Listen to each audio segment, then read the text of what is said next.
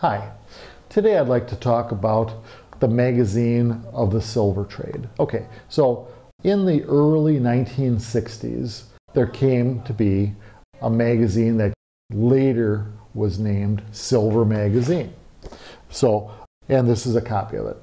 And so it's been done every other month since the 1960s through today. And so you get 6 copies a year.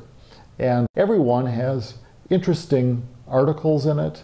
And when it started off, it was, kind of crazy basic. So I remember one that I read, it said, "Letter to the Editor," and they had the anchor lion G marked for Gorham, and they said, "What is this mark?"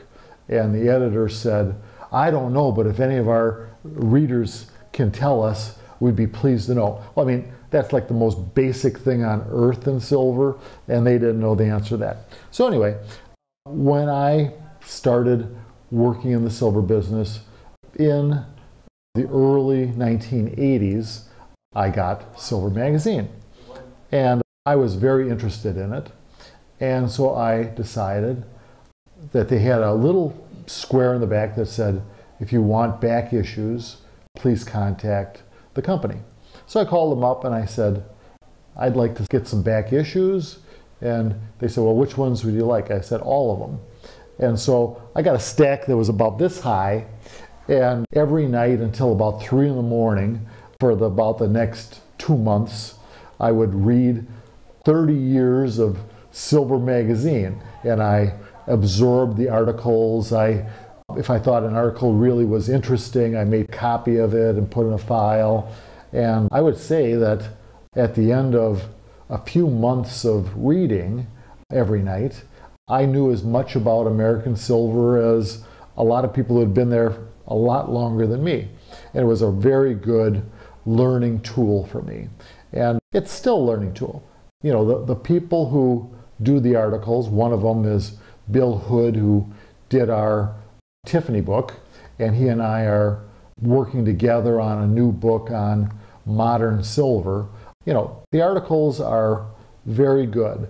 And for a little while there, they were so advanced that the magazine felt that the normal person was not that interested in these advanced subjects. But I, really enjoyed them.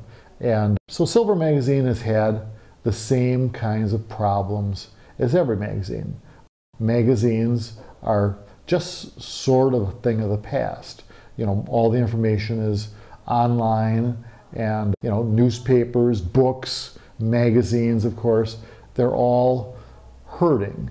And so the circulation of the magazine is down a lot. It's very tenuous whether the magazine will survive. But I hope that in some form, whether it's just digital or maybe they can find a niche and survive. I hope it survives. But if I was really interested in silver, if I really want to know a lot about silver, I would suggest buying the copies. When I bought them, that giant stack was about $700, which was probably, I don't know, 50 cents a copy or something like that. So not a bad buy. I think those magazines will probably be worth something in the future too. So I think you could get an education and you could enjoy them. And as I say, the topics are great. And you can just see the covers, how interesting it is. Here's one that features the pattern mythologique. Here's one that features various eperns. Here's one that features various punch ladles. So every issue has a different feature in it. It also discusses upcoming antique shows that have silver in it. It also discusses future auctions and auction results about silver. And then there's ads by some of the more important, larger silver sellers. And there's also individuals who say there's certain things they're looking for. And some of them have ads in the magazine for decades, and and they still get things. And we do follow up with all the people who say they are looking for a particular thing, and some of them have become great friends and good customers. So let's hope the magazine continues. But anyway, it's a very interesting magazine.